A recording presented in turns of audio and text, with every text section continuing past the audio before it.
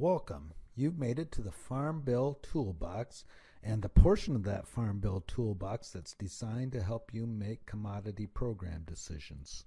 This video is going to provide you with an overview of the decisions that you will make and the process that we're going to lead you through in this website to help you make that decision.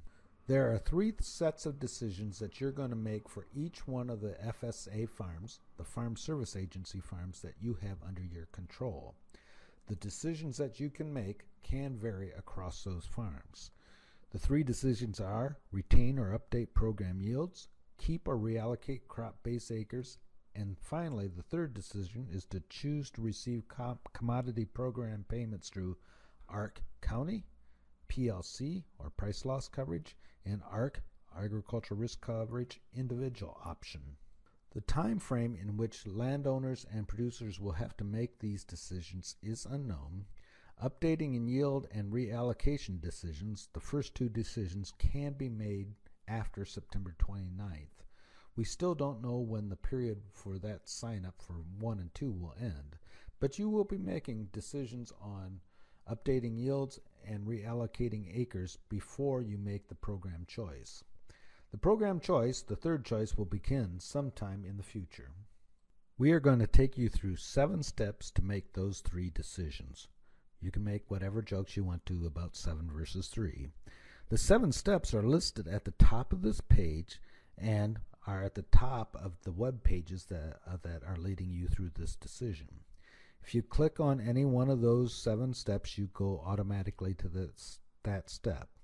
In addition, there's a previous and continue button highlighted by the red arrow that would take you to the next step or the previous step. The first step will just tell you the information that you need to make these decisions.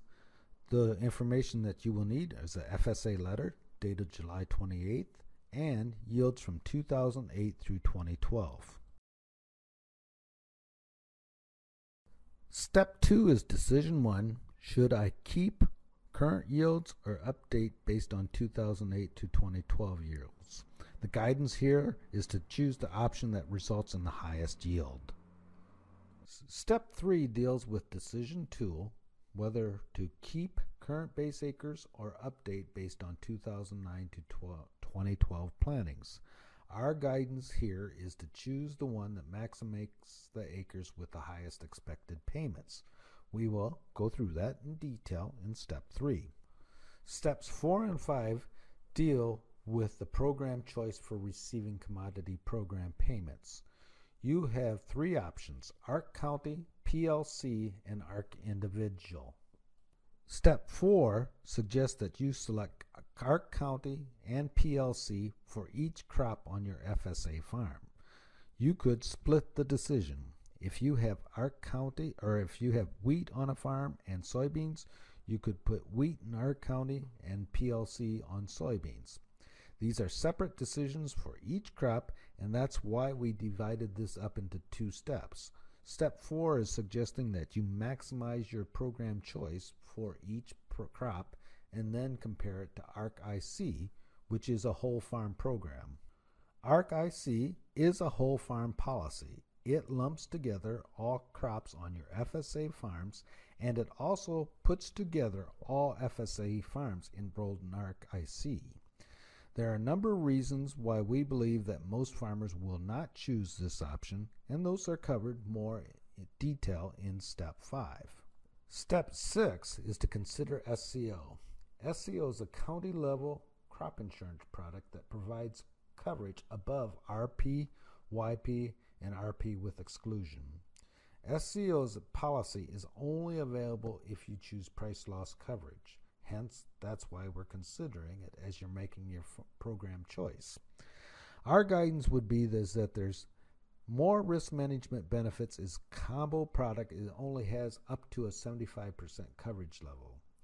If you have an 85% coverage level product available to you, SCO has very few risk management benefits.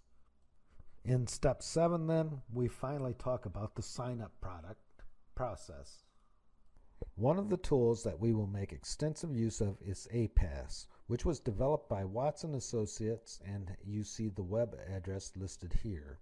This has a number of utilities that we will use: updating payment yields, reallocating base acres. In addition, the APAS sample farms contains estimates of PLC, ARC County, and ARC IC payments for all major agricultural producing counties in the U.S. This tool also has a build your own farm case in case you want to drill down into the decision-making process. With this background, you should be ready to go through the process. We would suggest going through the steps sequentially at least once to get a feel for the entire process.